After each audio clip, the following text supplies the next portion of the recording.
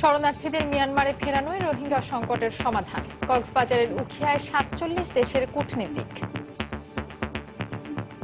Too many people, it's a humanitarian crisis. We have to think about a lasting solution of the rights of these people.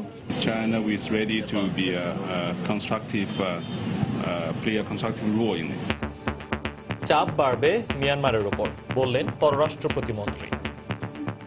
আজকে দেখার পরে এটা আরো জোরালো হবে এবং সামনের দিনে আমাদের কাজ এবং কূটনৈতিক তৎপরতা এটা সহায়ক ভূমিকা পালন করবে। তারা তাদের সদর দপ্তরে বার্তাগুলি আশা করি পৌঁছাবেন যে তাদেরকে ফিরিয়ে নিতেই হবে, এটাই হলো একমাত্র সমাধান। দেখছিলেন প্রধান শিরোনাম। সন্ধ্যার সময় সঙ্গে আছি আমি ফাহমিদা মৌটুসী এবং আমি ফয়সাল মোর্শেদ। এবার অন্যান্য শীর্ষ সংবাদ। রোহিঙ্গা ইস্যুতে নিরাপত্তা পরিষদের জরুরি বৈঠক আজ। ৩০ লাখ ইউরো সহায়তার ঘোষণা ইউরোপীয় কমিশনের। ঢাকায় মিয়ানমার দূতাবাস অভিমুখী বিক্ষোভ। রোহিঙ্গাদের দেশের বিভিন্ন স্থানে ছড়িয়ে পড়া রোধে বাধ্যতামূলক নিবন্ধন। মহাসড়কে বসানো হয়েছে চেকপোস্ট। রোহিঙ্গাদের ত্রাণ সহায়তা দিতে বাধা দেয়া হচ্ছে, অভিযোগ বিএনপির। দলটির ত্রাণ বিতরণ লোক দেখানো প্রতারণা, মন্তব্য আওয়ামী লীগের। মুন্সিগঞ্জে মাজার থেকে ২ নারীর গলা কাটা লাশ উদ্ধার। জমি সংক্রান্ত বিরোধের জের, প্রাথমিক ধারণা পুলিশের। এবং বাংলাদেশের সবচেয়ে বড় পূজা মণ্ডপের প্রস্তুতি বাগেরহাটের শিকদার বাড়িতে। রংতুলির আঁচড়ে ৬ শতাধিক প্রতিমা তৈরিতে ব্যস্ত কারিগররা।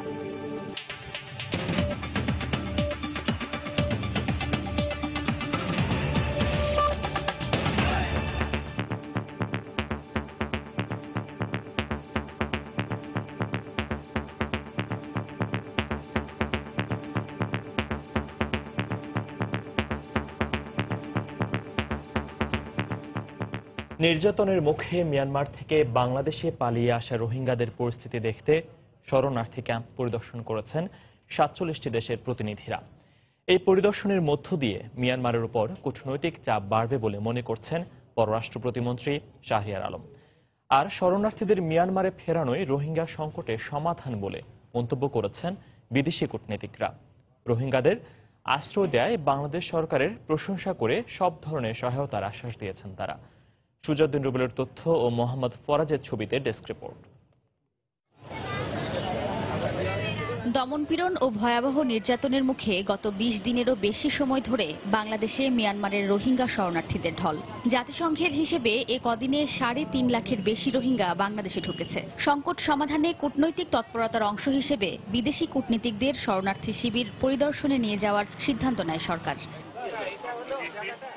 এর পরিপ্রেক্ষিতে বুধবার বেলা ১২টার দিকে কক্সবাজারের কুতুপালং রোহিঙ্গা শরণার্থী ক্যাম্পে পৌঁছান ৪৭টি দেশের প্রতিনিধি। দলটিতে বাংলাদেশে নিযুক্ত বিভিন্ন দেশের রাষ্ট্রদূত, ভারপ্রাপ্ত রাষ্ট্রদূত, হাই কমিশনারের পাশাপাশি জাতিসংঘের কয়েকটি সংস্থার কর্মকর্তারাও উপস্থিত ছিলেন। এ সময় সঙ্গে ছিলেন পররাষ্ট্রমন্ত্রী আবুল হাসান মাহমুদ আলী, পররাষ্ট্র প্রতিমন্ত্রী মোহাম্মদ শাহরিয়ার আলম, মন্ত্রণালয়ের সচিব শহীদুল হক। পরে এ বিষয়ে কথা বলেন পররাষ্ট্র প্রতিমন্ত্রী। মায়ানমারের এই আচরণে যে মানবতার যে ক্ষতি হচ্ছে তারা সেটা সচক্ষে দেখছেন। এর পাশাপাশি তারা আরো ভালোভাবে উপলব্ধি করতে পারবেন এবং তারা তাদের সদর দপ্তরে বার্তাগুলি আশা করি পৌঁছাবেন যে তাদেরকে ফিরিয়ে নিতেই হবে, এটাই হলো একমাত্র সমাধান। আজকে দেখার পরে এটা আরো জোরালো হবে এবং সামনের দিনে আমাদের কাজ এবং কূটনৈতিক তৎপরতা এটা সহায়ক ভূমিকা পালন করবে। পরিদর্শন শেষে সাংবাদিকদের সঙ্গে কথা বলেন ইন্দোনেশিয়া, ইতালি, চীন সহ কয়েকটি দেশের প্রতিনিধি। এ সময় তারা রোহিঙ্গাদের প্রতি অমানবিক আচরণ করা হচ্ছে উল্লেখ করে শরণার্থীদের মিয়ানমারে ফেরানোর সব ধরনের পদক্ষেপে বাংলাদেশের পাশে থাকার আশ্বাস দেন। Of course, it's much more devastating now. Too many people, it's a humanitarian crisis, and we have to treat it like that. My government has stepped up. We have to think about a lasting solution of this big problem, a lasting solution of the rights of these people. They need to have their own country. Thanks to the Bangladesh government who can accommodate them, but the international community and Indonesia is here to help, ease the burden in any way we can. With the help of the international community, and China is ready to be play a constructive role in it. Kutupalong শরণার্থী camp থেকে উখিয়ার বালুখালী এবং বান্দরবানের ঘুমধুমে Bangladesh Myanmar সীমান্ত এলাকা পরিদর্শনে যান বিদেশি কূটনীতিকরা। সময় সংবাদ, কক্সবাজার। রোহিঙ্গা অনুপ্রবেশ বন্ধ নয়, বরং তাদের দেশের বিভিন্ন স্থানে ছড়িয়ে পড়া রোধ করতে চায় বাংলাদেশ। সে লক্ষ্যে রোহিঙ্গাদের নিবন্ধন বাধ্যতামূলকের পাশাপাশি মহাসড়কে চেকপোস্ট বসানোর নির্দেশনা দিয়েছে সরকার। একই সঙ্গে রোহিঙ্গা নিবন্ধনকে আন্তর্জাতিক রূপ দিতে নিবন্ধনে সম্পৃক্ত করা হয়েছে IOM এবং UNHCR-কে। সাক্ষাৎ টিপুর ক্যামেরায় বিস্তারিত জানাচ্ছেন কমল দে। নানা ব্যবস্থা নিয়েও রোধ করা যায়নি সীমান্ত দিয়ে রোহিঙ্গা অনুপ্রবেশ। সরকারি বেসরকারি বিভিন্ন তথ্য অনুযায়ী ইতিমধ্যে 3 লাখের বেশি রোহিঙ্গা আশ্রয় নিয়েছে বাংলাদেশে। তাই সরকার এখন অনুপ্রবেশ বন্ধের চেয়ে অনুপ্রবেশকারী রোহিঙ্গাদের শৃঙ্খলার মধ্যে আনার চেষ্টাই বেশি করছে। বিশেষ করে সব রোহিঙ্গাকে নিবন্ধনের আওতায় আনার জন্য দেওয়া হয়েছে কঠোর নির্দেশনা। আর এই নিবন্ধনকে আন্তর্জাতিক রূপ দেওয়ার পাশাপাশি ভবিষ্যতে তালিকাভুক্ত রোহিঙ্গাদের মিয়ানমারে ফেরত পাঠানোর সময় জটিলতা এড়াতে সম্পৃক্ত করা হচ্ছে বিভিন্ন সংস্থাকে। প্রাথমিকভাবে IOM এবং UNHCR এর সাথে আমাদের সমন্বয় হয়েছে, কাজেই এটা আন্তর্জাতিকভাবে আমরা একটা স্বীকৃতি পাবো যে মোট এত লাখ অনুপ্রবেশকারী বাংলাদেশে প্রবেশ করেছে। এখন যেভাবে হচ্ছে এটা খুব ধিমে একদম দৃঢ়মন্ত্র গতিতে, এভাবে করলে এটা 3 বছরও এই নিবন্ধন শেষ হবে না। এবার আসা রোহিঙ্গারা যাতে শরণার্থী শিবির ছেড়ে দেশের ভেতরে চলে যেতে না পারে, পাশাপাশি NID কার্ড ও বাংলাদেশি পাসপোর্ট না পায়, সেজন্য 10 আঙ্গুলের ছাপ সংরক্ষণের ব্যবস্থা নেওয়া হয়েছে। যদি তাদেরকে রিপ্রেটেশন করতে হয় ভবিষ্যতে, সেই ক্ষেত্রে এই ডাটাবেসটা আমাদের কাজে লাগবে। এই পাশাপাশি এই মুহূর্তে যদি আমরা ত্রাণ দিতে যাই, ত্রাণের একটা শৃঙ্খলাবোধ থাকবে এই ত্রাণ বিতরণের ক্ষেত্রে। গত 23শে আগস্টের পর বাংলাদেশে পালিয়ে আসা রোহিঙ্গাদের একটি অংশ কক্সবাজার ও চট্টগ্রামমুখী হওয়ায় তাদের ঠেকাতে যানবাহন তল্লাশির নির্দেশনা দেওয়া হয়েছে। তাদের ব্যাপারে ব্যবস্থা নেওয়া হবে। তো আমরা এই জন্যেই আমরা মহাসড়কে কিছু চেকপোস্ট চালু করেছি বিভিন্ন জায়গায়, তারা যাতে অন্তত কক্সবাজার এলাকাটা ত্যাগ করে সারা দেশে ছড়িয়ে পড়তে না পারে। বাংলাদেশে বর্তমানে নতুন এবং পুরাতন মিলে 8 লাখের বেশি রোহিঙ্গা থাকলেও তাদের নিবন্ধন করা হচ্ছে মাত্র একটি ছোট্ট কক্ষে, যে কারণে নিবন্ধনে দীর্ঘসূত্রিতার সৃষ্টি হচ্ছে। এই অপেক্ষা কোনো ত্রাণের জন্য নয়, মূলত প্রথমবারের মতো বায়োমেট্রিক্স পদ্ধতিতে রোহিঙ্গাদের নিবন্ধন করছে সরকার। আর নিবন্ধিত হতে ঘন্টার পর ঘন্টা অপেক্ষা করছেন রোহিঙ্গারা। প্রাথমিক পর্যায়ে স্বল্প পরিসর হলো রোহিঙ্গারা এতে সাড়া দিয়েছে। তবে বিশেষজ্ঞরা বলছেন এই প্রকল্প সফল হতে গেলে আরও যেমন জনবল প্রয়োজন, তেমনি প্রয়োজন ইকুইপমেন্টের। কক্সবাজারের উখিয়া কুতুপালং শরণার্থী শিবির থেকে কমল দে, সময় সংবাদ। এদিকে আশ্রয় নেয়া রোহিঙ্গারা যাতে দেশের বিভিন্ন স্থানে ছড়িয়ে পড়তে না পারে, সেজন্য আইনশৃঙ্খলা রক্ষা বাহিনী চেকপোস্ট বসিয়ে সজাগ রয়েছে বলে জানিয়েছেন স্বরাষ্ট্রমন্ত্রী আসাদুজ্জামান খান কামাল। দুপুরে রাজধানীর একটি বেসরকারি হাসপাতাল উদ্বোধন শেষে সাংবাদিকদের প্রশ্নের জবাবে কথা বলেন মন্ত্রী। তাদেরকে চেকপোস্টের মাধ্যমে তাদেরকে আমরা নিবৃত করব। আমরা চেকপোস্ট মানে আমাদের বাসে আমরা চেক করব, বাসে যাতে পরিচয়পত্রবিহীন কেউ না যেতে পারে। আমরা জলযানে সেগুলি করব এবং আমরা বিমানও সেইগুলি চেক করে আমাদের পুলিশকে, আমাদের র্যাবকে আমরা ইনস্ট্রাকশন দিয়ে দিয়েছি এবং তারা সেইভাবেই কাজ শুরু করবে। রোহিঙ্গাদের ত্রাণ সহায়তা দিতে বিএনপিকে বাধা দেওয়া হচ্ছে বলে অভিযোগ করেছেন দলটির স্থায়ী কমিটির সদস্য মির্জা আব্বাস। বিকেলে কক্সবাজার জেলা বিএনপির কার্যালয়ে সংবাদ সম্মেলনে এই অভিযোগ করেন তিনি। প্রায় 9,000 রোহিঙ্গা পরিবারকে ত্রাণ দিতে বিএনপির একটি প্রতিনিধি দল উখিয়ার কুতুপালং শরণার্থী শিবিরে যাওয়ার পথে পুলিশ বাধা দেয় বলে অভিযোগ করেন তিনি। পুলিশের বাধার কারণে ত্রাণ সহায়তা দেওয়া যাচ্ছে না বলে অভিযোগ করেন তিনি। সংবাদ সম্মেলনে বিএনপির আরেক স্থায়ী সদস্য নজরুল ইসলাম খান সহ জেলা বিএনপির নেতাকর্মীরা উপস্থিত ছিলেন। কোনো কার্যক্রম করতে আসিনি আমরা। এখন পর্যন্ত সরকারি পর্যায়ে কোন রকম সুশৃঙ্খলভাবে ওখানে কোনো ত্রাণ তৎপরতা চালু হয় নাই। এই কথাটা আমরা জেনে যাব, আমাদের মাধ্যমে দেশবাসী জানবে। এই কারণেই আমাদেরকে যেতে দেওয়া হয় নাই। একই অভিযোগ করেছেন বিএনপির মহাসচিব মির্জা ফখরুল ইসলাম আলমগীর। রাজধানীতে ইঞ্জিনিয়ার্স ইনস্টিটিউশন মিলনায়তনে এক আলোচনা সভায় যোগ দিয়ে সাংবাদিকদের কাছে এই অভিযোগ করেন তিনি। তারা যেতে দিচ্ছেন না, আটকে দিয়েছেন পুলিশ, আটকে দিয়েছে প্রশাসন, আটকে দিয়েছে। বিএনপির যে অফিস কক্সবাজারের, সেই অফিসটা পর্যন্ত ঘিরে রেখেছে। এখন মির্জা আব্বাস অফিস ঘরে আটকা পড়ে আছেন। আমরা এই ঘটনার তীব্র নিন্দা জানাচ্ছি। আসলে এই ঘটনার মধ্য দিয়ে এই সরকারের মুখ উন্মোচিত হয়েছে।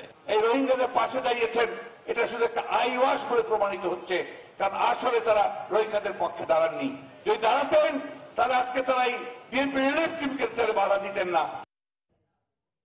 রোহিঙ্গাদের মাঝে বিএনপির ত্রাণ বিতরণ লোক দেখানো প্রতারণা ছাড়া আর কিছু নয় বলে মন্তব্য করেছেন আওয়ামী লীগের সাধারণ সম্পাদক ওবায়দুল কাদের। সকালে কক্সবাজারের উখিয়ায় কুতুপালং শরণার্থী শিবিরে রোহিঙ্গাদের মাঝে ত্রাণ বিতরণকালে তিনি একথা বলেন। এ সময় তিনি আরো বলেন, রোহিঙ্গা সমস্যার সমাধানে আসন্ন জাতিসংঘের অধিবেশনে প্রধানমন্ত্রী শেখ হাসিনা বিশ্ব নেতাদের সঙ্গে কথা বলবেন। এছাড়া মিয়ানমার যতদিন রোহিঙ্গাদের ফেরত না নেবে ততদিন তাদের মানবিক সহায়তা দেওয়া হবে বলেও জানান মন্ত্রী। আওয়ামী লীগের পক্ষ থেকে আজ 2000 রোহিঙ্গাকে নিত্য প্রয়োজনীয় খাদ্য সামগ্রী ও কাপড় বিতরণ করা হয়েছে।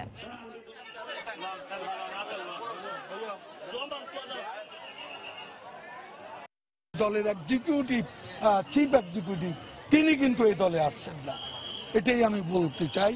এটা একটা দায়সারা গোছের লোক দেখানো প্রতারণা ছাড়া এই ত্রাণটি আর কিছুই নয়। জাতিসংঘ অধিবেশন উপলক্ষে আমাদের প্রধানমন্ত্রী এই রোহিঙ্গা সংকট নিয়ে আমাদের যে সমস্যা এবং এই সংকটের স্বরূপ নিয়ে বিশ্ব নেতাদের সঙ্গে আলোচনা করবেন। সব মিলিয়ে 12 লাখ রোহিঙ্গার বোঝা আমাদের কাঁধে সওয়ার হয়েছে। এদিকে মিয়ানমারের রোহিঙ্গাদের উপর গণহত্যা ও নির্যাতন বন্ধের দাবিতে বিক্ষোভ মিছিল ও ঢাকাস্থ মিয়ানমারের দূতাবাস ঘেরাও কর্মসূচি পালন করেছে ইসলামী আন্দোলন বাংলাদেশ। সকালে বায়তুল মোকাররম উত্তর গেট এলাকায় তারা এই বিক্ষোভ মিছিল করেন। ঢাকাস্থ মিয়ানমারের দূতাবাস ঘেরাও করতে মিছিলটি শান্তিনগর এলাকায় গেলে পুলিশ বাধা দেয়। পরে তারা সেখানে অবস্থান নিয়ে কর্মসূচি ঘোষণা করেন। ঘোষণায় ইসলামী আন্দোলনের নেতারা বলেন, রোহিঙ্গা নির্যাতনের প্রতিবাদে 21শে সেপ্টেম্বর ঢাকার জাতিসংঘের কার্যালয়ে স্মারকলিপি প্রদান করা হবে। জাতিসংঘ এর কোনো ব্যবস্থা না নিলে দলটি মিয়ানমারের উদ্দেশ্যে লং মার্চ করবে বলেও জানান উপস্থিত বক্তারা। ইসলামী দলের নেতারা মিয়ানমারের রাখাইনে রোহিঙ্গা মুসলিমদের উপর গণহত্যা, ধর্ষণ, বাড়িঘরে আগুন ও পাশবিক নির্যাতনের নিন্দা জানান। তারা বলেন, সেখানকার রোহিঙ্গা মুসলমানদের সব ধরনের নাগরিক ও মানবিক অধিকার হরণ করা হয়েছে। আমরা কিন্তু বড় ধরনের প্রোগ্রাম, লং মার্চ সহ এমনকি আমরা নাফ নদী পাড়ি দিয়ে আমরা সেই মিয়ানমারে আমার অসহায় মা-বোনদের পাশে দাঁড়িয়ে ওদেরকে আমরা তার সমুচিত জবাব দেব ইনশাআল্লাহ। মিয়ানমারের রাখাইনে চলমান সংঘাত নিয়ে আজ জরুরি বৈঠকে বসছে নিরাপত্তা পরিষদ। এর আগ মুহূর্তে রোহিঙ্গা সংকট সমাধানে জাতিসংঘের বিরুদ্ধে নিষ্ক্রিয় ভূমিকার অভিযোগ এনে এর নিন্দা জানিয়েছে আন্তর্জাতিক মানবাধিকার সংস্থা হিউম্যান রাইটস ওয়াচ ও অ্যামনেস্টি ইন্টারন্যাশনাল। এর মধ্যেই রোহিঙ্গাদের 30 লাখ ইউরো সহায়তা দেওয়ার ঘোষণা দিয়েছে ইউরোপীয় কমিশন। এদিকে রাখাইন সমস্যা সমাধানে আনান কমিশনের সুপারিশ বাস্তবায়নে নতুন একটি কমিটি গঠন করেছে মিয়ানমার। রাখাইনে সংঘাত নিয়ে বিশ্ব সম্প্রদায়ের তীব্র নিন্দা ও আন্তর্জাতিক বিভিন্ন সংগঠনের উদ্বেগ উৎকণ্ঠার পরও রোহিঙ্গা নির্যাতন বন্ধ হচ্ছে না। জীবন বাঁচাতে তাই বাংলাদেশে পালিয়ে আসা শরণার্থী সংখ্যাও অস্বাভাবিক হারে বেড়েই চলেছে। রাখাইনে সামরিক বাহিনীর চলমান সহিংসতায় বাংলাদেশমুখী শরণার্থী ঢলে রাজ্যটি যখন প্রায় রোহিঙ্গা শূন্য, তখন মিয়ানমারে বেসামরিক নাগরিকদের জন্য ত্রাণ পাঠাচ্ছে বিশ্বের বিভিন্ন দেশ। বুধবার মিয়ানমারের উদ্দেশ্যে 4টি বিমানে করে 32 টন ত্রাণ সহায়তা পাঠায় ইন্দোনেশিয়া। সেখান থেকে বাংলাদেশ সীমান্তেও এ সহায়তা পৌঁছে দেওয়া হবে বলে জানান ইন্দোনেশীয় প্রেসিডেন্ট। আমরা রোহিঙ্গাদের জন্য চাল, পানি, তাঁবু ও কাপড় সহ ত্রাণ সামগ্রী পাঠিয়েছি। এসব সহায়তা নিয়ে আমাদের প্রতিনিধিদের প্রবেশাধিকার দেওয়ার জন্য মিয়ানমার ও বাংলাদেশ সরকারের প্রতি আমরা কৃতজ্ঞ। এর মধ্যেই শিগগিরই মিয়ানমারে আরো ত্রাণ পাঠানোর ঘোষণা দিয়েছে ইরান ও তুরস্ক। আন্তর্জাতিক ত্রাণ সামগ্রীর অধিকাংশই মিয়ানমারে অবতরণ করায় এই সহায়তা পাওয়ার বিষয়ে সন্দেহ প্রকাশ করেছে রোহিঙ্গা শরণার্থীরা। এ অবস্থায় বাংলাদেশে পালিয়ে আসা রোহিঙ্গাদের জন্য 30 লাখ ইউরো সহায়তা দেওয়ার ঘোষণা দিয়েছে ইউরোপীয় কমিশন। এর আগে ইউরোপীয় ইউনিয়ন চলমান সংকট সমাধানে মিয়ানমার সরকারের প্রতি রাখাইন কমিশনের সুপারিশগুলো বাস্তবায়নের তাগিদ দেয়। এর মধ্যেই রাখাইনে সংখ্যালঘু রোহিঙ্গাদের জীবনমান উন্নয়নে রাখাইন বিষয়ক উপদেষ্টা কমিটি আনান কমিশনের সুপারিশমালা বাস্তবায়নে 15 সদস্যের একটি নতুন কমিটি গঠন করা হয়েছে বলে জানিয়েছে মিয়ানমার। রোহিঙ্গাদের দ্রুত নাগরিকত্ব নিশ্চিত করার পাশাপাশি তাদের নিরাপত্তা রক্ষায় নতুন কমিটি কাজ করবে বলে সরকারি এক বিবৃতিতে জানানো হয়। রাখাইনে সংঘাত শুরুর প্রায় 3 সপ্তাহ পর সেখানকার পরিস্থিতি নিয়ে আজ জরুরি বৈঠকে বসছে নিরাপত্তা পরিষদের সদস্য রাষ্ট্রগুলো। এর আগ মুহূর্তে মঙ্গলবার পরিষদের স্থায়ী সদস্য চীন রাখাইনে মিয়ানমার সরকারের অভিযানের প্রতি সমর্থন জানিয়ে দেশটির পক্ষে আন্তর্জাতিক সমর্থন চেয়েছে। এমন এক পরিস্থিতিতে টেকসই বিশ্বে সবার জন্য শান্তিপূর্ণ জীবন নিশ্চিতের উপর গুরুত্বারোপ করে মঙ্গলবার শুরু হয়েছে জাতিসংঘ সাধারণ পরিষদের ৭২তম অধিবেশন। এবারের অধিবেশনে রোহিঙ্গা সংকট ও শরণার্থী সমস্যা নিয়ে গুরুত্বপূর্ণ আলোচনার আশা করা হচ্ছে। তবে রাখাইন সমস্যা সমাধানে ব্যর্থতার জন্য সমালোচনার মুখে পড়া মিয়ানমারের স্টেট কাউন্সিলর অং সান সুচি সাধারণ পরিষদের অধিবেশনে যোগ না দেওয়ার সিদ্ধান্ত নিয়েছেন। এদিকে রোহিঙ্গা সংকট নিয়ে জাতিসংঘের বিরুদ্ধে নিষ্ক্রিয় ভূমিকার অভিযোগ তুলেছে আন্তর্জাতিক মানবাধিকার সংগঠন হিউম্যান রাইটস ওয়াচ ও অ্যামনেস্টি ইন্টারন্যাশনাল। রিয়াদুল ইসলাম, সময় সংবাদ। সন্ধ্যার সময় আরো থাকছে। রাজধানীতে একটি লাইসেন্সবিহীন অভিজাত লেজার ক্লিনিকের বিরুদ্ধে নারী রোগীর হয়রানির অভিযোগ অস্বীকার কর্তৃপক্ষের।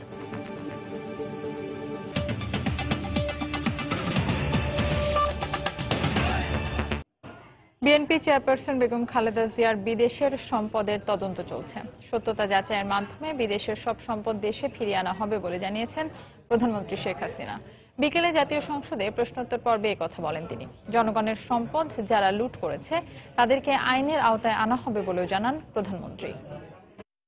বরিশাল বিভাগীয় শহর সহ দেশের অন্যান্য বিভাগীয় শহরে হৃদরোগ চিকিৎসার জন্য উন্নত মানের বিশেষায়িত হৃদরোগ হাসপাতাল এবং কিডনি চিকিৎসার জন্য উন্নত মানের কিডনি হাসপাতাল পর্যায়ক্রমে নির্মাণ করার পরিকল্পনা সরকারি বিবেচনাধীন আছে। সারা দেশের সকল মেডিকেল কলেজ হাসপাতালে হৃদরোগের চিকিৎসার জন্য করোনারি কেয়ার ইউনিট সহ আলাদা বিশেষায়িত হৃদরোগ বিভাগ এবং কিডনি বিভাগ চালু আছে। যে এই জনগণের সম্পদ কিভাবে লুট করেছে, যার কারণে বাংলাদেশ পাঁচবার দুর্নীতিতে চ্যাম্পিয়ন হয়েছে, কোনো উন্নতি করতে পারেনি এবং দেশের মানুষের আর্থসামাজিক অবনতি ঘটেছিল, উন্নতি বিএনপি জামাতের আমলে হয়নি। যাই হোক, আমরা জনগণের সম্পদ যারা লুটে নিয়েছে নিশ্চয়ই তাদের বিরুদ্ধে যথাযথ ব্যবস্থা নেওয়া হবে এবং এই টাকা তদন্ত করে যখনই আমরা এর সঠিক তথ্য পাবো এবং কোথায় কিভাবে নিশ্চয়ই আমরা তা ফেরত আনার পদক্ষেপ নেব। ইতিমধ্যে কিছু পদক্ষেপ আমরা নিয়েছি। মুন্সিগঞ্জে একটি মাজার থেকে 2 নারীর গলা কাটা লাশ উদ্ধার করা হয়েছে। পুলিশ বা স্বজন হত্যার কারণ সম্পর্কে নিশ্চিত নন কেউই।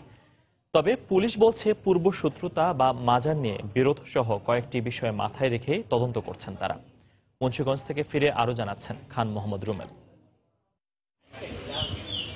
মুন্সিগঞ্জ শহর থেকে কয়েক কিলোমিটার দূরে শিলমন্দি গ্রাম। লোকালয় থেকে কিছুটা দূরে নিভৃত এক মাজার, যেখানে দীর্ঘদিন ধরে থাকতেন আমিরুন্নেসা ওরফে আমেনা। এলাকার লোকজন জানান, বুধবার সকালে মাজারের অপর খাদেম মাসুদ মাজারের বাইরে থেকে রক্ত দেখতে পেয়ে প্রতিবেশীদের খবর দেন। ঘরের ভেতর থেকে উদ্ধার করা হয় 2 নারীর লাশ। পরে পুলিশ এসে মুন্সিগঞ্জ সদর হাসপাতালের মর্গে পাঠায় মরদেহ। তবে কি কারণে এই হত্যাকাণ্ড বলতে পারছেন না কেউই। রাত্রে 1টার দিকে ফোন দিছি, মোবাইল বন্ধ। আমার বাইরে ফোন দিছে, ফোন কাটতে দিয়ে মোবাইল বন্ধ করে লইছে। আমার মার এমন কোন শত্রু নাই গে বাজান, আমরা কে আর ভাই সন্দেহ করব? আমরা তো দেহি নাই আমার মারে কে মারছে। তাগোর সাথে কোনো গ্যাঞ্জামের লোক আমরা দেখতাম না। এই যে কোনো উৎপাত, এই যে দিনের বেলা কোনো কেউ আসতো না সহজে, বিকাল টাইমে সবাই আসতো, এই মাহফিলের দিনে আসতো, দেখতো, এরকমই আর কি। যে মহিলাটা ছিল, ওই মহিলাটা কমছে 35-30 বছর এই জায়গায় একা ছিল, একা থাকে রাত্রে।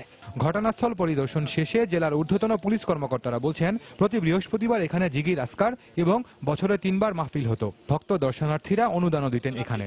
তবে কি কারণে এই হত্যাকাণ্ড তা এখনো নিশ্চিত হতে পারেননি তারা। ইতিমধ্যে আমরা কিছু গুরুত্বপূর্ণ আলামত পেয়েছি, তা তদন্তের স্বার্থে আমরা এই মুহূর্তে আপনাদের প্রকাশ করছি। তো আমরা আশাবাদী অতি সত্বর আমরা যারা এটা হত্যাকাণ্ডের সাথে জড়িত আমরা তাদের গ্রেফতার করতে সক্ষম হবে বলে আমরা মনে করছি।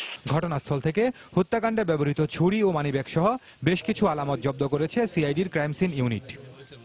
নিহত আমিরুন্নেসা ওরফে আমেনা দীর্ঘ কয়েক দশক ধরে থাকতেন এখানে। আর অপরজন তাজিরুন, তিনি তার সম্পর্কে ননদ, তিনি এসেছিলেন কয়েকদিন আগে এখানে বেড়াতে। তবে কি কারণে কারা তাদেরকে হত্যা করেছে সেটি কেউই নিশ্চিত করে বলতে পারছে না। কিন্তু সালাফি মতাদর্শের অনুসারী যারা মাজার সংস্কৃতির বিরোধী তারাই হত্যাকাণ্ডের সঙ্গে জড়িত, নাকি তাদের কোনো পূর্ব শত্রুতার জেরেই হত্যাকাণ্ড ঘটেছে সেটি এখন খতিয়ে দেখছে পুলিশ। খান মোহাম্মদ রুমেল, সময় সংবাদ, মুন্সিগঞ্জ। রাজধানীতে একটি লাইসেন্সবিহীন অভিজাত লেজার ক্লিনিকের বিরুদ্ধে নারী রোগী হয়রানির অভিযোগ উঠেছে। হয়রানির শিকার ওই নারী লিখিত অভিযোগ দেওয়ার পর তদন্তে নেমেছে স্বাস্থ্য অধিদপ্তর। তদন্তে নিয়ম নীতি তোয়াক্কা না করে ক্লিনিকটি রাজধানীতে একাধিক শাখা পরিচালনা করার প্রমাণ পেয়েছে স্বাস্থ্য অধিদপ্তর।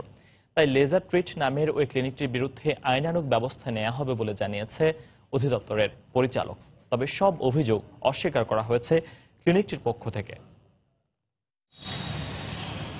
রাজধানীর অভিজাত বনানী এলাকার মূল সড়কে অবস্থিত লেজার ট্রিট নামের এই ক্লিনিকটিতে মূলত উচ্চবিত্তদের ত্বক সমস্যা, কসমেটিক সার্জারি, চুল রিপ্লেসমেন্ট সহ নানা আধুনিক চিকিৎসা করানো হয়, যেখানে পুরুষের চেয়ে তুলনামূলক নারী রোগীরাই বেশি আসেন। সেলিনা নামে এমনই একজন নারী রোগী গত 24শে জুলাই স্বাস্থ্য অধিদপ্তরে ক্লিনিকটির মালিকের বিরুদ্ধে চিকিৎসার সময় অসৌজন্যমূলক আচরণ সহ বেশ কিছু বিষয়ে লিখিত অভিযোগ করেন। জুলাইয়ের মাঝামাঝি সময় হবে, যখন ট্রিটমেন্ট করাতে যাই তখন থেকে হঠাৎ করে রুমটা ডিজিটাল ভাবে লক করা হয়েছে। ডাক্তারের সাথে একটা অ্যাটেন্ডেন্স থাকে, কিন্তু ওখানে কোনো অ্যাটেন্ডেন্স ছিল না। যখন আমি আমার প্রবলেমগুলো, মুখের ফেসের প্রবলেমটা আমি দেখাতে যাই, তখন উনি নানাভাবে আমাকে বিভিন্ন স্পর্শকাতর জায়গায় মানে না বুঝার ভান করে উনি কাজ করতেছিলেন। তখন আমি এম্বারেস ফিল করি এবং ওকে বসে যাই, এবং আমি যখন বেরিয়ে যেতে যাই তখন উনি আমাকে বিভিন্ন রকম ভয়ভীতি প্রদর্শন করে। অভিযোগের ভিত্তিতে ক্লিনিকটির বিরুদ্ধে তদন্তে নামে স্বাস্থ্য অধিদপ্তর। তদন্তে নেমে তারা ক্লিনিকের লাইসেন্স হালনাগাদ না থাকা, প্যাথোলজি ও ডায়াগনস্টিক সেবা দেওয়ার অনুমোদন না থাকলেও তা দেয়া সহ নানা অসঙ্গতি পায় বলে জানান অধিদপ্তরের পরিচালক। অভিযোগের ভিত্তিতে ক্লিনিকটির বিরুদ্ধে কঠোর ব্যবস্থা নেওয়ার কথা জানায় অধিদপ্তর। রিয়েজেন্টগুলির ডেট এক্সপায়ার পাওয়া গেছে, মানে মেয়াদোত্তীর্ণ জিনিস ব্যবহার করতেছে। তার মানে হলো কোনো রিডিং সঠিক আসবে না। ল্যাব টেকনোলজিস্ট রিপোর্ট প্রদান করে, প্যাথোলজিক্যাল রিপোর্ট প্রদান করার কথা একজন প্যাথোলজিস্টের। লাইসেন্সের 2015-এর পরে রিনিউ হয় নাই, কোনো ডিপ্লোমাধারী নার্স নাই। এটাকে বন্ধ করে দেওয়ার জন্য অন পয়েন্ট ইজ এনাফ। তবে এসব অভিযোগ অস্বীকার করে লেজার ট্রিটমেন্টের মালিক দাবি করেন তার বিরুদ্ধে ষড়যন্ত্র করা হচ্ছে। এছাড়া তার বনানী শাখা ছাড়া উত্তরায় কোনো চলমান শাখা নেই বলেও দাবি করেন তিনি। আমরা যে কোয়ালিটি মেনটেন করি, আমি ভালো করে বলতে পারি বাংলাদেশে কোনো হসপিটাল এই ধরনের কোয়ালিটি মেনটেন করে না। এটা আমি আপনাকে চ্যালেঞ্জ করে বললাম। যতটুকু করা হচ্ছে এটা ব্যক্তিগত রেশারেশি বা কোনো একটা কারণে আমার বিরুদ্ধে এই ধরনের করা হচ্ছে। রিনিউ করতে দিয়েছেন, রিনিউ করার দায়িত্ব তো আমাদের না, রিনিউ করার দায়িত্ব ডিজি হেলথের। ফিমেল অ্যাটেন্ডেন্ট দেখি আমরা সেই বুদ্ধি করি, সেই পেশেন্টকে দেখি আমরা। এই ধরনের অভিযোগ সত্য নয়। উত্তরার ব্রাঞ্চতে একটা বন্ধ আছে, এখন নতুন ব্রাঞ্চে যাচ্ছি আমরা। যদিও সরজমিনে গিয়ে দেখা যায় উত্তরায় জসিমউদ্দিন এলাকায় লেজার ট্রিটমেন্টের একটি শাখা অনেক বছর ধরেই চলছে। পাশাপাশি 13 নম্বর সেক্টরেও আরেকটি শাখার কাজ চলছে। মাহমুদ রাকিব, সময় সংবাদ, ঢাকা। চাঁপাইনবাবগঞ্জে একটি ধর্ষণ মামলায় 3 জনকে যাবজ্জীবন কারাদণ্ড দিয়েছেন আদালত। দুপুরে অতিরিক্ত জেলা ও দায়রা জজ আদালতের বিচারক জিয়াউর রহমান এই আদেশ দেন। মামলার বিবরণে জানা যায় 2013 সালের 20শে আগস্ট শিবগঞ্জে 14 বছর বয়সী এক কিশোরী খালার বাড়িতে বেড়াতে গেলে অপহরণের পর তাকে ধর্ষণ করে জিয়ারুল, নজরুল ও এজু। এ ঘটনায় নির্যাতিতার বাবা বাদী হয়ে অভিযুক্তদের বিরুদ্ধে শিবগঞ্জ থানায় একটি মামলা করেন। দীর্ঘ বিচারিক প্রক্রিয়া শেষে আজ মামলার 3 আসামিকে যাবজ্জীবন কারাদণ্ড দেন আদালত। একই সঙ্গে তাদের প্রত্যেককে 1 লাখ টাকা করে জরিমানা এবং অনাদায়ে আরও 3 বছর করে কারাদণ্ড দেন বিচারক।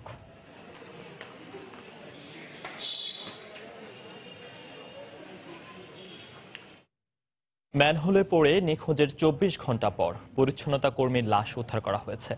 বিকেল 3:30টার দিকে রাজধানীর মিরপুরের চলন্তিকা এলাকার ড্রেন থেকে তার লাশ উদ্ধার করা হয়। এর আগে মঙ্গলবার বিকেল 3টার দিকে ময়লা পরিষ্কার করতে গিয়ে নিখোঁজ হয় অজ্ঞাত পরিচয়ের ওই পরিচ্ছন্নতা কর্মী। খবর পেয়ে ঘটনাস্থলে যান ফায়ার সার্ভিসের 4টি ইউনিট এবং ঢাকা উত্তর সিটি কর্পোরেশনের কর্মীরা। পরে সন্ধ্যা থেকে কয়েক ঘন্টা অভিযানের পর রাতে সাময়িকভাবে উদ্ধার কাজ বন্ধ রাখে ফায়ার সার্ভিস।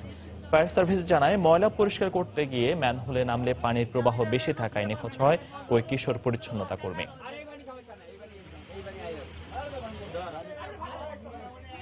অসৎ উদ্দেশ্যে গোডাউনে চাল মজুত করে চালের দাম বাড়ানোর প্রমাণ পাওয়া গেলে দায়ী মিল মালিক ও ব্যবসায়ীদের গ্রেফতার করা হবে বলে হুঁশিয়ারি দিয়েছেন বাণিজ্যমন্ত্রী তোফায়েল আহমেদ। দুপুরে সচিবালয়ে সাংবাদিকদের তিনি কথা বলেন। চালের পর্যাপ্ত মজুত রয়েছে জানিয়ে বাণিজ্যমন্ত্রী বলেন, এক শ্রেণীর ব্যবসায়ীর কারসাজির ফলে চালের দাম কিছুটা বেড়েছে। মন্ত্রী জানান, ইতিমধ্যে মনিটরিং জোরদার করায় শিগগিরই চালের দাম কমবে। আমাদের গোডাউনে চাল আছে, আমাদের পাইপলাইনের চাল আছে। ইতিমধ্যে আমরা অন্যান্য দেশের সাথে চাল আমদানির জন্য আমরা পদক্ষেপ নিয়েছি।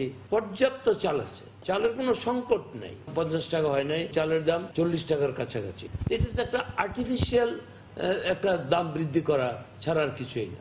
এবং আমি মনে করি যে চালের সাথে যারা সিন্ডিকেট, যদি যারা কলের মালিক বা ইত্যাদি থেকে থাকে, তার সাথে আমাদের এই সংবাদপত্রের যে খবর এটা আরো বেশি উৎসাহিত করা। অ্যাকশন নিতে শুরু করেছি, কয়েকদিন মধ্যে দাম কমে যাবে। যাদের গোডাউনে চাল পাওয়া যাবে তাদের বিরুদ্ধে আমরা পদক্ষেপ নেব এবং তাদেরকে কারাগারে নিক্ষেপ করব। নারায়ণগঞ্জের ফতুল্লায় কলেজ ছাত্র শুভ্র হত্যার ঘটনায় ছিনতাইকারী চক্রের 4 সদস্যকে গ্রেফতার করেছে ডিবি পুলিশ। গতরাতে ছিনতাই কাজে ব্যবহৃত একটি সিএনজি, 4টি মোবাইল ও ধারালো অস্ত্রসহ ঢাকার শনির আখড়া থেকে তাদের গ্রেফতার করা হয়। দুপুরে নারায়ণগঞ্জ জেলা গোয়েন্দা পুলিশের কার্যালয়ে সংবাদ সম্মেলন করে বিষয়টি নিশ্চিত করা হয়। পুলিশ জানায়, গ্রেফতারকৃতরা পেশাদার ছিনতাইকারী চক্রের সদস্য। প্রাথমিক জিজ্ঞাসাবাদে শুভ্রর কাছ থেকে মোবাইল ও নগদ টাকা ছিনতাইয়ের পর হাত পা বেঁধে শ্বাসরোধ করে তাকে হত্যার পর লাশ খাদে ফেলে দেওয়ার কথা স্বীকার করেছে বলেও জানায় পুলিশ। গত 9 সেপ্টেম্বর নারায়ণগঞ্জের লালপুর এলাকার বাসা থেকে বের হয়ে নিখোঁজ হন কলেজ ছাত্র শুভ্র। পরের দিন ভুঁইগড় এলাকা থেকে তার লাশ উদ্ধার করে পুলিশ।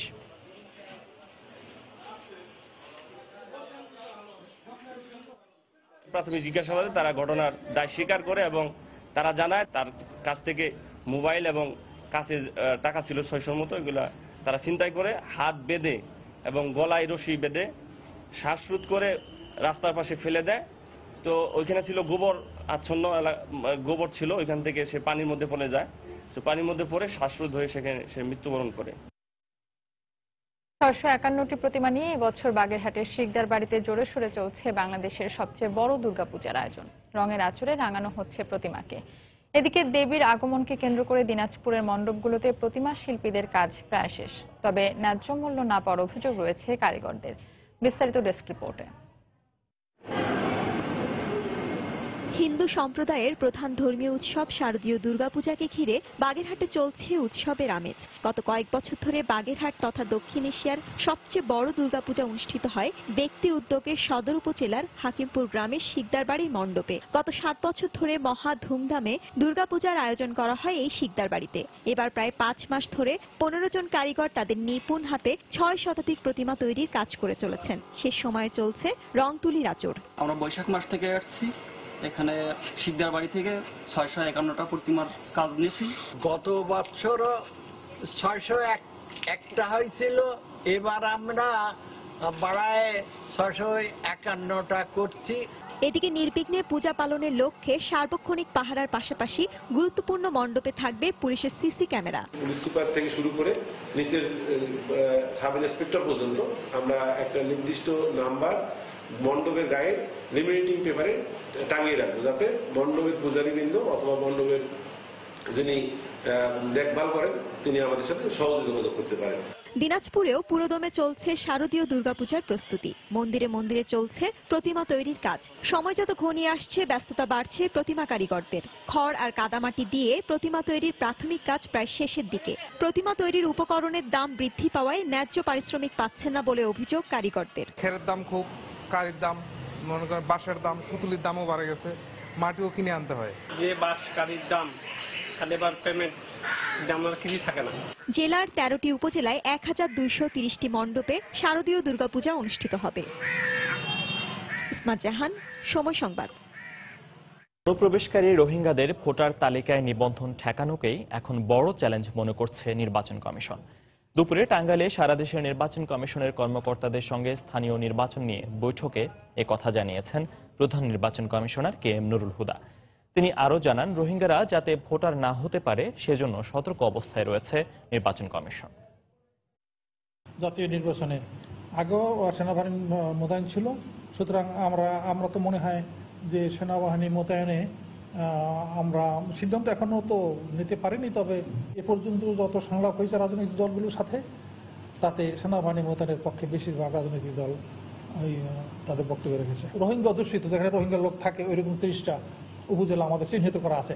তারা এই বায়োমেট্রিক মাধ্যমে তাদের রেজিস্ট্রেশন করবে, সে ব্যাপারে আমাদের সম্পৃক্ততা আমরা রাখতে চাই এবং আমরা আপ্রাণ চেষ্টা করব যাতে এই রোহিঙ্গা ভোটার তালিকাভুক্ত না হয়, সে ব্যাপারে আমরা সতর্ক আছি, সচেতন আছি। মিয়ানমারের রাখাইনের সরকারি বাহিনীর জ্বালাও এবং নৃশংস হত্যাযজ্ঞকে জাতিগত নিধন ও মানবতা বিরোধী অপরাধ বলে উল্লেখ করেছেন জাতিসংঘের মানবাধিকার পরিষদে বাংলাদেশের প্রতিনিধি শামীম আহসান। মিয়ানমারের পরিস্থিতি স্থিতিশীল করে সেখানে রোহিঙ্গাদের পুনর্বাসনের জন্য সংশ্লিষ্টদের প্রতি আহ্বান জানিয়েছেন সভায় উপস্থিত অন্যান্য দেশের প্রতিনিধিরা। এর আগে রাখাইনের পরিস্থিতি নিয়ে জাতিসংঘের মানবাধিকার পরিষদের হাই কমিশনারের দেয়া বক্তব্যের কড়া প্রতিবাদ জানিয়ে মিয়ানমারের প্রতিনিধি অভিযোগ করেন, আরাকান সালভেশন আর্মির প্ররোচনায় দেশ ছাড়ছেন রোহিঙ্গারা। মঙ্গলবার সুইজারল্যান্ডের জেনেভায় জাতিসংঘের মানবাধিকার পরিষদের সাধারণ বিতর্ক পর্বে রাখাইনের সংখ্যালঘু মুসলিম রোহিঙ্গাদের উপর মিয়ানমার বাহিনীর নৃশংসতার বিষয়টি গুরুত্ব পায়। প্রাণভয়ে বাংলাদেশে পালিয়ে আসা শরণার্থীদের দুর্দশার চিত্র উঠে আসে। শুদ্ধি অভিযানের নামে রাখাইনে চলমান মিয়ানমার বাহিনীর নারকীয়তার বিভিন্ন তথ্য তুলে ধরেন বাংলাদেশ প্রতিনিধি। শুদ্ধি অভিযানের নামে 10,000-এর বেশি ঘরবাড়ি পুড়িয়ে দেওয়া হয়েছে। শিশু, নারী সহ নিষ্পাপ 3,000-এর বেশি রোহিঙ্গাকে হত্যা করেছে মিয়ানমারের সরকারি বাহিনী। এখনও নিরীহ রোহিঙ্গাদেরকে নির্বিচারে গুলি করে হত্যা, নির্যাতন, ধর্ষণ চালিয়ে যাচ্ছে দেশটির সরকারি বাহিনী এবং উগ্রবৌদ্ধরা। এই ধরনের নৃশংসতা জাতিগত নিধন ও মানবতা বিরোধী অপরাধ ছাড়া আর কিছুই না। মিয়ানমার বাহিনী জাতিগত নিধনের বিষয়টি কোনোভাবেই গ্রহণযোগ্য নয় উল্লেখ করে সমস্যা সমাধানে সবাইকে জরুরি পদক্ষেপ নেবার আহ্বান জানায় পাকিস্তান। মিয়ানমার বাহিনী কর্তৃক পরিচালিত মানবতা বিরোধী অপরাধ বন্ধে সবাইকে জরুরি পদক্ষেপ নিতে হবে। একই সঙ্গে মিয়ানমারের পরিস্থিতি স্থিতিশীল করে বাংলাদেশ থেকে রাখাইনে রোহিঙ্গা মুসলমানদের পুনর্বাসনের জন্য সংশ্লিষ্টদের প্রতি আহ্বান জানাচ্ছি। মিয়ানমার বাহিনীর অভিযানকে হিংস্র আখ্যা দিয়ে জাতিসংঘের মানবাধিকার পরিষদের হাই কমিশনার জাতিগত নিধনের সঙ্গে তুলনা করেন। মিয়ানমারের প্রতিনিধি তার এই বক্তব্যের কড়া প্রতিবাদ জানিয়ে দাবি করেন, আরাকান সালভেশন আর্মির প্ররোচনায় রাখাইন ছাড়ছে রোহিঙ্গারা। জাতিগত নিধন এবং মানবতা বিরোধী অপরাধ অনেক বড় অর্থ বহন করে, যা শুধু আইনগত স্বীকৃতির পরই ব্যবহার হতে পারে। দলিল প্রমাণ ছাড়া এ ধরনের বক্তব্য আন্তর্জাতিক সম্প্রদায়কে ভুলভাবে পরিচালিত করবে। মিয়ানমারের পক্ষ থেকে হাই কমিশনারের বক্তব্যের তীব্র প্রতিবাদ জানাচ্ছি। আরাকান সালভেশন আর্মির সদস্যরা তাদেরকে অন্য দেশে পুনর্বাসিত করার মিথ্যে স্বপ্ন দেখাচ্ছে। সন্ত্রাসীদের প্ররোচনায় দেশ ছেড়ে যাচ্ছেন তারা। এদিকে প্রাণভয়ে বাংলাদেশে পালিয়ে আসা রোহিঙ্গারা বাসস্থান ও খাবার সংকটে দুর্বিষহ জীবনযাপন করছেন। এ পর্যন্ত 4.25 লাখ রোহিঙ্গা বাংলাদেশে আসলেও জরুরি ত্রাণের অভাবে মানবেতর জীবন কাটছে তাদের। শরণার্থী সংস্থার মুখপাত্র অ্যাড্রিয়ান অ্যাডওয়ার্ড জানান, এ পর্যন্ত জরুরি ত্রাণবাহী 2টি বিমান বাংলাদেশে পৌঁছেছে। তবে জরুরি ত্রাণ সেবার জন্য $1.48 কোটি প্রয়োজন হলেও তহবিলে জমা পড়েছে মাত্র $56 লাখ। আফরিন জেরিন, সময় সংবাদ।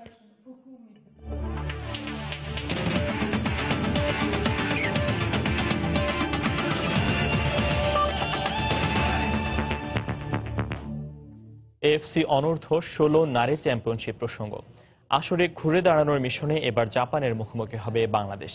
প্রথম ম্যাচের ভুল সূত্রে এই ম্যাচে নিজেদের স্বাভাবিক খেলাটা ধরে রাখায় মূল লক্ষ্য কৃষ্ণাদের। এই আসরের প্রস্তুতির অংশ হিসেবে দুবার জাপান সফর করেছে বাংলাদেশ দল। সেই অভিজ্ঞতা কাজে লাগাতে পারলে ভালো কিছু করা সম্ভব বলে মনে করছেন ফুটবলাররা। চন্দ্রপুরের শারীরিক শিক্ষা মাঠে বাংলাদেশ সময় আগামীকাল বিকেল 4টায় শুরু হবে ম্যাচটি। সুমন আহমেদের ক্যামেরায় থাইল্যান্ড থেকে আরো জানাচ্ছেন পারফিন আক্তার। 2005 সালে এএফসি অনূর্ধ্ব 17 চ্যাম্পিয়নশিপের বাছাই পর্বে নিজেদের প্রথম অংশগ্রহণটা ছিল বাংলাদেশের জন্য হতাশার চাদরে মোড়ানো। সেবার জাপানের কাছে 24-0 গোলে হেরেছিল বাংলাদেশ। দীর্ঘ 12 বছর পর এবার এএফসির মূল মঞ্চে দেখা হচ্ছে দু দলের। তবে সে বাংলাদেশ আর এ বাংলাদেশের মাঝে এখন বিস্তর ফারাক। ফুটবলারদের খেলার ধরনেও আনা হয়েছে পরিবর্তন। দ্বিতীয় ম্যাচে দলে বেশ কয়েকটি পরিবর্তনের ইঙ্গিত দিয়েছেন কোচ। মিডফিল্ডার আখিকে সেন্টার ব্যাক পজিশনে নিয়ে গিয়ে তার জায়গায় আনা হয়েছে মরিকা চাকমাকে। উত্তর কোরিয়ার বিপক্ষে ম্যাচের পুনরাবৃত্তি যেন এই ম্যাচে না হয়, এজন্য ফুটবলারদের মনোযোগ ধরে রেখে স্বাভাবিক খেলাটা খেলার পরামর্শ দিয়েছেন কোচ। আমার টিমের উন্নতি যে ম্যাচটা লাস্টে তারা প্রথম ম্যাচে খেলতে পারে নাই, পরের ম্যাচে আমি আশা করতেছি তারা ভালো ফুটবল খেলবে, তাদের স্বাভাবিক খেলা খেলবে। পরিবর্তনের সম্ভাবনা অবশ্যই আছে। আমরা এটা চিন্তা ভাবনা করবো কোন পজিশনে কি দরকার। প্রতিপক্ষ জাপান আসরের সবচেয়ে সফল দল। অস্ট্রেলিয়ার মতো দলকে 5-0 গোলে হারিয়ে আসর শুরু হয়েছে নাওকি কুসুনুসুর শিষ্যদের। তাই তাদের বিপক্ষে মাঠে নেমে আবারও কি আসতে পারে বড় বিপর্যয়? আমরা চেষ্টা করব যে আমাদের গত ম্যাচে যে ভুল ত্রুটিগুলো আমরা করছি এবং মনোযোগের কিছু সময় মনোযোগের অভাব ছিল, আমরা এগুলো থেকে বের হয়ে আমরা আমাদের স্বাভাবিক খেলাটা খেলার চেষ্টা করব। গেল 1 বছরে দুবার জাপান সফর করেছে মেয়েরা। জাপানের ওসাকা একাডেমি সেইসো হাই স্কুলের সঙ্গে খেলেছে বেশ কয়েকটি প্রস্তুতি ম্যাচ। সেই ম্যাচের অভিজ্ঞতা এই ম্যাচেও বেশ কাজে আসবে বলে জানান মৌসুমী। ঢাকা একাডেমির সঙ্গে খেলছি, জাপানিজ খেলার স্টাইল সেম টু সেম, এবং যে যাদের সঙ্গে খেলছি তারা ভালো টিমের সঙ্গে আমরা খেলছি। তো তাদের খেলার টেকনিকগুলো সম্বন্ধে আমাদের কিছু ধারণা আছে, আমরা চেষ্টা করবো সেই ধারণা থেকেই তাদেরকে প্রোটেক্ট করার। জাপানের একাডেমি দলের খেলার ধরনের সঙ্গে বেশ মিল আছে অনূর্ধ্ব 16 দলের খেলায়, তাই খুব একটা সমস্যা হওয়ার কথা নয় কৃষ্ণাদের। এএফসি অনূর্ধ্ব 16 চ্যাম্পিয়নশিপে 3 বারের চ্যাম্পিয়ন, 2 বারের রানার্স আপ জাপান। সে তুলনায় একেবারে নবীন বাংলাদেশ দল। তবে পরিসংখ্যানের চোখ রাঙানিতে ভয় পাচ্ছে না কৃষ্ণারা। মাঠের লড়াইয়ে নিজেদের সেরাটা দেয়াই এখন মূল লক্ষ্য লাল সবুজের প্রতিনিধিদের। থাইল্যান্ডের চনবুরি থেকে পারভিন আক্তার, সময় সংবাদ। সন্ধ্যার সময় এই পর্যায়ে শীর্ষ সংবাদ জানিয়ে দিচ্ছি আরেকবার। শরণার্থীদের মিয়ানমারে ফেরানোই রোহিঙ্গা সংকটের সমাধান। মুখে 47 দেশের কূটনীতিক। চাপ বাড়বে মিয়ানমারের উপর, বললেন পররাষ্ট্র প্রতিমন্ত্রী। রোহিঙ্গা ইস্যুতে নিরাপত্তা পরিষদের জরুরি বৈঠক আজ। 30 লাখ ইউরো সহায়তার ঘোষণা ইউরোপীয় কমিশনের। ঢাকায় মিয়ানমার দূতাবাস অভিমুখী বিক্ষোভ। রোহিঙ্গাদের ত্রাণ সহায়তা দিতে বাধা দেয়া হচ্ছে অভিযোগ বিএনপির। দলটির ত্রাণ বিতরণ লোক দেখানো প্রতারণা, মন্তব্য আওয়ামী লীগের। বেগম জিয়ার বিদেশের সম্পদের খোঁজ বের করে তা বাংলাদেশে ফিরিয়ে আনা হবে, সংসদে প্রধানমন্ত্রীর ঘোষণা। এবং মুন্সিগঞ্জে মাজার থেকে 2 নারীর গলা কাটা লাশ উদ্ধার। জমি সংক্রান্ত বিরোধের জের, প্রাথমিক ধারণা পুলিশের। দর্শক, এই ছিল সন্ধ্যার সময়। যে কোনো খবর পেতে ভিজিট করুন সময়নিউজ.tv আর সঙ্গে থাকুন সময়।